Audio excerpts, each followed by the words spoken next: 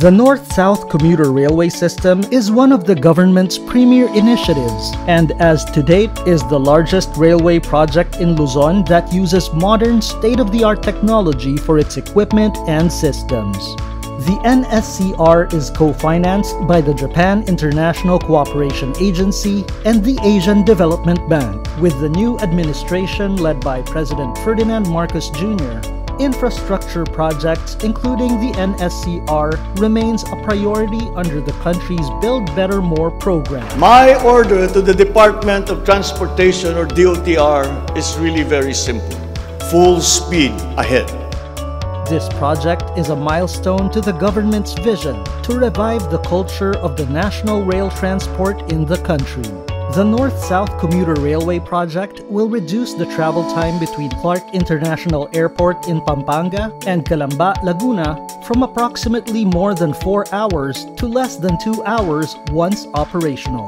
It will have two services, a commuter service and an airport express service. The commuter service has a maximum operating speed of 120 kilometers per hour, while the country's first airport express service boasts a maximum operating speed of 160 kilometers per hour.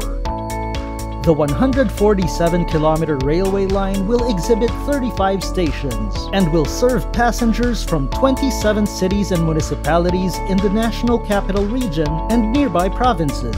With the relentless efforts of the Department of Transportation and Philippine National Railways, construction of the project's northern segment is in full swing. On January 21, 2019, Loan Agreement PH-P270 was signed between the Japan International Cooperation Agency and the Republic of the Philippines.